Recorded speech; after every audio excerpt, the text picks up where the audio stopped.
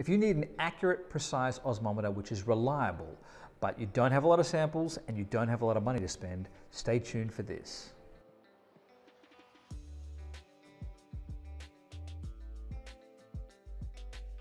Hi, my name is Andre from the John Morris Group, and if you don't want to miss any of our content, please subscribe to our channel and push that bell button you can see on the screen right now, and you'll be notified as soon as we upload new content.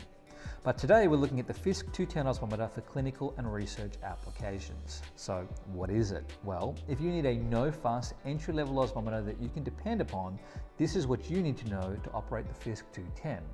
The Fiske osmometer uses a freezing point depression technique, and this is the standard technique used to measure osmolality by all high-quality osmometers. That gives you the total solute concentration of an aqueous solution. This information is useful for those working in clinical, emergency, medicine, medical research, biotechnology, pharma, manufacturing, food, beverage, and a range of other industries. Whilst the Fiske 210 isn't the newest osmometer in the Fiske Advanced Osmometer range, it has proven itself to be a rugged, reliable workhorse which is accurate and precise, and also still very quick. All you need to run a sample is about 20 microliters of fluid. The first thing you need to do is draw a sample of the fluid to be tested into the 20 microliter pipette, which is included. You insert the tip into the small diameter portion of the sample tube, positioned to the side, not directly in the middle. Smoothly eject the sample without splashing or spraying.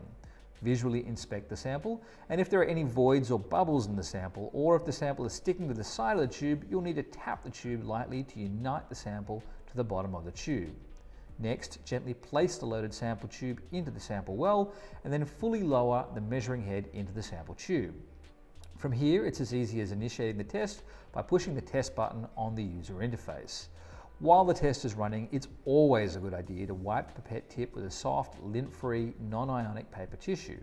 Depress the plunger when wiping to clean the piston inside the pipette tip. The test itself will take 90 seconds to run, and once complete, the display will show the results in a format of osmolality XXX milliosmol. Once you record the result, raise the operating head into the positive stop position. You then lift the sample probe, remove the sample tube from the cooling chamber, and discard. Use a probe cleaner included in the Fiske part number 110825 sample kit to clean any residual sample from the probe. It's really important to do this so you don't get carryover. If the sample is allowed to dry on the probe, it's necessary to clean it with distilled water or alcohol, because you will get salts built up. Between the test samples, leave the probe in the raised position. Be careful when wiping the sample probe that you do not push or pull on either the tip or the body of the probe, or you can cause damage. Once you've completed running your set of samples, it's best to place a clean tube in the chamber and lower the probe for safekeeping.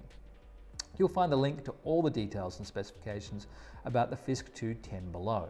But if you have any specific questions or comments about this product, or indeed anything else from our catalogue, please leave a message and our team will get right back to you. Don't forget, if you like the content we produce, feel free to leave a thumbs up or share it with somebody you think might find it interesting. We'd love to see you subscribe to our channel, and remember, John Morris is here to help you succeed with technology. Thanks so much for watching, and bye for now.